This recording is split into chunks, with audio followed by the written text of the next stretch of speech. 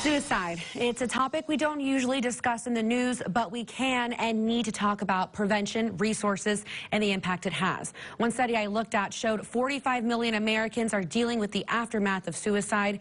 That could be a coworker, a local firefighter, or even yourself. It'll be 11 years in February that I lost my son, Tyler. He was in 9th grade at Central Junior High in Springdale. 547. That's how many Arkansans died by suicide in 2018, making it the leading cause of violent death that year.